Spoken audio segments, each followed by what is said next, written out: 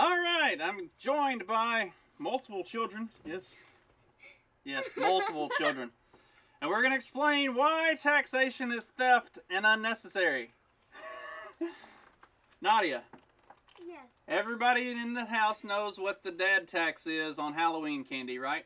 Yeah. Yeah? What's the dad tax? The dad tax is that I just randomly give you candy. No, the dad tax is when you get Halloween candy and then the dad takes a portion of your Halloween. Yeah. You're out of the picture. I remember that one. The dad tax is where you get your Halloween candy.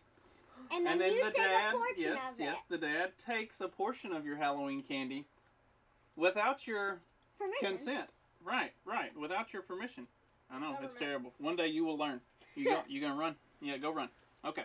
Bye, Dean. But, as an example of why taxes are unnecessary, and that if given the opportunity, we, the taxed citizens, would willfully give of our income to causes we support, explain what you have been doing in lieu of a dad tax. I've been giving you candy. You gotta step up and actually say it where... I have been giving Ninja Daddy candy randomly.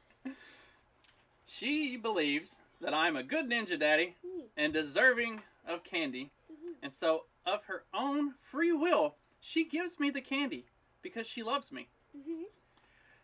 If the government gave us the opportunity, we absolutely would not give them the money. But we would give it to causes that we believe are just and right and deserving. And that is why taxation is theft and voluntary giving is better. And there's a kid again.